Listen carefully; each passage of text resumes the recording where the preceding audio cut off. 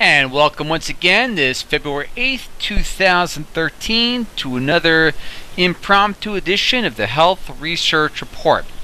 Well, 4 articles we got.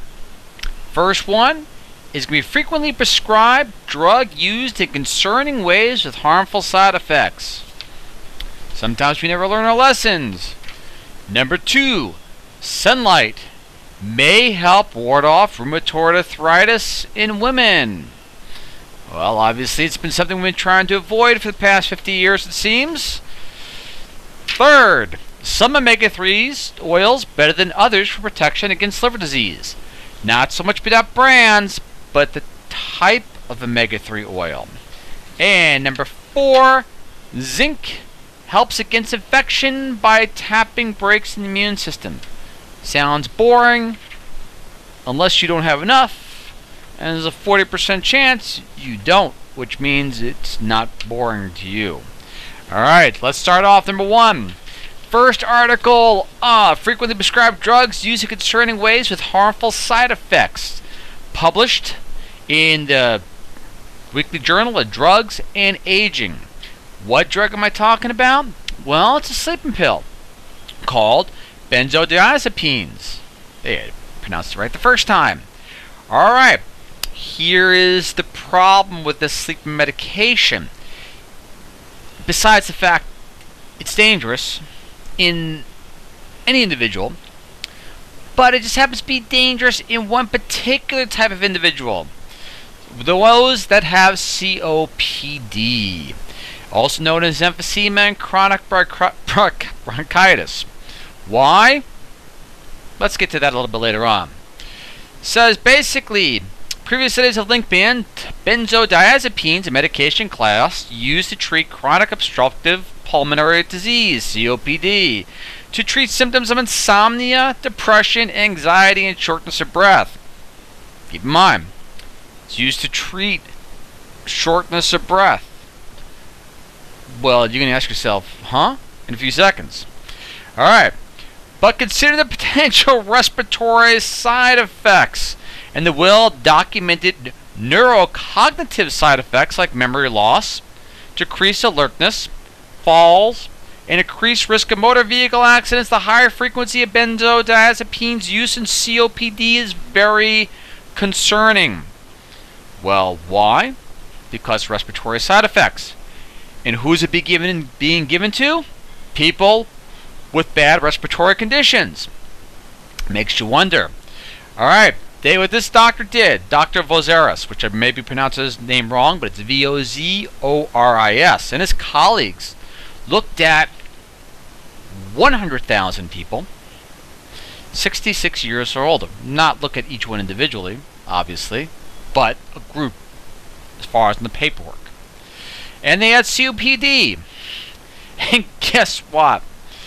Basically, they found that after people were warned about the danger of it and what it does, still, that the new benzodiazepine dispensing was still common and occurred in more than a third of adults. And here's the kicker. The use of the drug was 40% more common amongst those with severe COPD. Basically, it even gets better. The benzodiazepines were commonly dispensed to patients while they were having flare-ups of COPD. So here's what you have. A drug that causes upper respiratory problems, shortness of breath, and so on and so forth, being given to individuals who have upper respiratory problems, shortness of breath, so on and so forth. Now, it doesn't really take a genius to figure out why this should not be prescribed, but it should take a genius to find out why it is being prescribed. Still, by very intelligent, well-educated individuals, i.e. so-called doctors, who are still prescribing it to the people that need it and should be using it the least. Good question. And he said, these findings are new and they are concerning because they tell us that patients most at risk to be affected by the adverse effects of this drug are the same ones who are using it. with the most frequency. Makes you think about the people who are actually prescribing it. This medication be causing harm in an already respiratory vulnerable population. And he said, and quote, we're talking about a very vulnerable subgroup, and we may be inappropriately prescribing this medication class to those people. We, he talks as a whole of doctors. Him, obviously not, because he researched it and is smart enough to know when Warren and his colleagues that, hey, what the heck? You're killing the same patient you're treating. Think about that. All right, you got COPD, doing benzodiazepines? Talk to your doctor or get another one. Use of sunblock could lessen protective effects from UVB. Now, here's an interesting thing. UVB, ultraviolet radiation, B, derived from sunlight. Well, what happened was this, and this was published on the online Annals of Rheumatic Diseases. Rheumatic diseases, maybe, who knows, but rheumatic diseases. And what they did was this. They looked at 120,000 nurses since 1976 between the ages of 30 and 55 in the year from the year 2008. And then what they wanted to do is look at rheumatoid arthritis levels. But they did something different. Where most researchers would just look at the geography and try to gauge the UVB like projection based upon just where they live. They went one step further. They would use what's called UVB flux, which is basically measuring the UVB radiation based on latitude, altitude, and cloud cover during those period of times. Now, the rating was this: 440 on the RB units on the UVB flux test is enough to cause a mild sunburn on untanned white skin. And they looked at the average amount. For example, if you live in Alaska, the amount of UVB on this 440 scale, you'd be getting about 93. You lived in Hawaii, you'd be getting 196, or in Arizona. What this meant was those who had the highest exposure to UVB light, the same thing you are told is harmful and you should be basting your body in oils to protect yourself from, well, that same thing with those at the highest levels were 21% less likely to have rheumatoid arthritis. Those with the highest level of exposures, quote, were 20% less likely to develop rheumatoid arthritis than those with the least the analysis showed. This backs up other studies, they said, showing a link between geography and the risk of rheumatoid arthritis, as well as other autoimmune diseases, including type 1 diabetes, which, by the way, was another study which showed that vitamin D reduced the likelihood of getting type 1 diabetes by up to 50% if the UVB is responsible for the vitamin D production. Inflammatory bowel disease, multiple sclerosis, and other things too. So, score 1 for sunlight once again. And they said too, if you use sunscreen, you do increase your risk of diminishing your UVB exposure, henceforth increasing your potential risk of rheumatoid arthritis. So, think about it, for thousands of years we had no problems with the sun until we had sunscreen. Alright, omega-3 oils, better for protection against liver disease. Some are better than others. What are the some? Well, here's the thing. If you want to rig a test to show that fish oils do no good against liver disease, this is important because you think about it. They're saying, according to the American Liver Foundation, and this published in the Online Journal of Nutrition, that 25% of the nation's population now has non-alcoholic fatty liver disease. That's 1 in 4. If you're obese, guess what? 3 in 4 of those which are obese got it at 75%. So, it's important when they run these studies that they use the right form. Well, if you use EPA, according to their studies, well, let me read. In research with laboratory animals, it found that EPA, remember, fish oil is EPA and DHA, it's 2 components, found that EPA had comparatively little effect on preventing fibrosis, scarring of the liver, or scarring that's associated with non-alcoholic fatty liver disease. However, DHA supplementation reduced the proteins involved in liver fibrosis by more than 65%.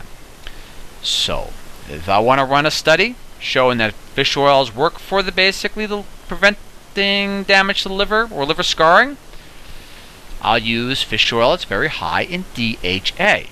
Yes, DHA, the exact same fatty acid, is responsible for the reduction in colon cancer and is incredibly good for memory and prevention of the Alzheimer's.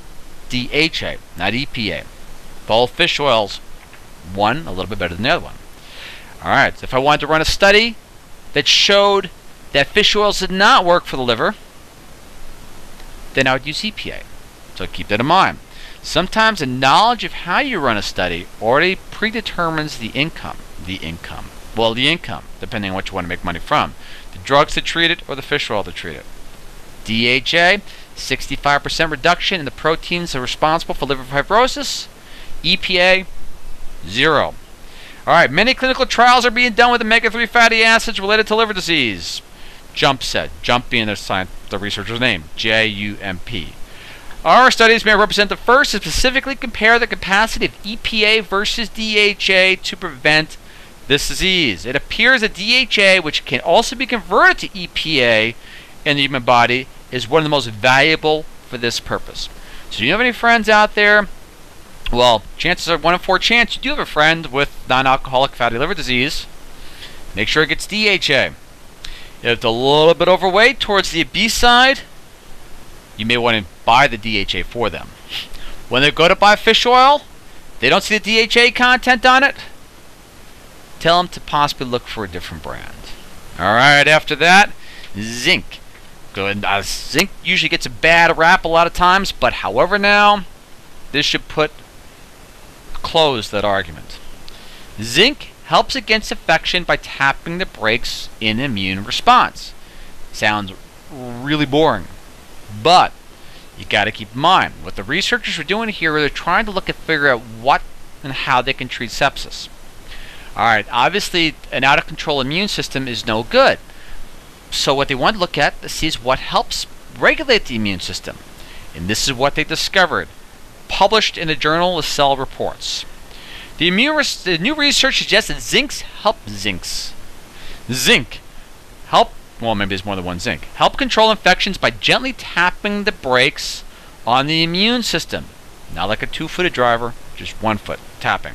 The immune response in a way that prevents out-of-control inflammation that can be damaging and even deadly. Something else to think about with autoimmune diseases. The zinc then interacts with the process that is vital to fight against infection, and by doing so helps balance the immune response. The team led by Ohio State University researchers also found that if there is not enough zinc available at the time of infection, the consequence includes excessive inflammation. Kind of makes you wonder, because you got a lot of individuals out there that basically, what's the first thing they do when they start getting sick? They start feeling sore. The joints hurt and things like that. Makes you wonder if the body's not giving them an indicator ahead of time that they're low in zinc. Oh, by the way, the same zinc is responsible for testosterone production. It's important as you get to the end. As in this research, zinc's activity was studied in the context of sepsis, which I already covered, a devastating systematic response to infection as common cause of death in intensive ICU patients. But scientists say the findings may also help explain why taking zinc tablets at the start of a common cold appear to help stem the effects of the illness. It's kind of a stretch, but it's in the same paragraph. If you are deficient in zinc, you are at a disadvantage because your defense system is amplified inappropriately so, meaning it goes out of control. It overcorrects itself. By overcorrecting itself, it throws your whole body off the road the other direction. The benefit to health is explicit. It says zinc is beneficial because it stops the action of protein, ultimately preventing excess inflammation. It says zinc is a critical element that we get from our diet, but we do not think we can give zinc and fix everything. Usually if there's a zinc deficiency, we would expect to see other nutrient deficiencies too. So what he's trying to say is this. Alright, if you're low in zinc, chances are your diet sucks. And you're low in other stuff too. But how many people out there have sucky diets or are low in zinc? Well, according to them, 2 billion people on the planet. if you're in the United States and you're elderly, whatever that definition is, 65 or older, I guess, you are 40% likely to be critically deficient in zinc. So think about that. And on top of that, they said all the zinc in your body, only 10% of the zinc that's in your body is actually used to help with the immune system or help regulate the immune system, to prevent it going out of control. So chances are, if you're over 65, 40% likelihood you're not even getting the RDA of zinc. If you got autoimmune conditions or autoimmune problems or autoimmune symptoms, if you're constantly sore, every time you feel like you get an infection or getting a cold, you may want to look at zinc, and according to them, other minerals too, because if you're deficient in zinc, you're probably screwed in other areas at the same time. But also think about this, as we talked about one of our prior shows. What is the one common food additive which takes zinc and just zaps it from the body? You know, what is it they call it? The other sugar? High fructose corn syrup. Remember when it zaps zinc out of the body? It makes you very prone to, I think, what was it? Peroxidase 1 levels begin to decline. And by peroxidase levels going down, your body can't detox organophosphates, heavy metals, and so on and so forth. So if you're low in zinc, you're screwed. So you want to not be a victim. Take a little bit of extra zinc from time to time, and try to do it with a little food in your stomach too. Because if you do zinc on an empty stomach, you feel like you're on a roller coaster ride and a little nauseous. That is it for this 8th of February 2013 for another issue of the Health Research Report. And I will gladly see you guys again next week.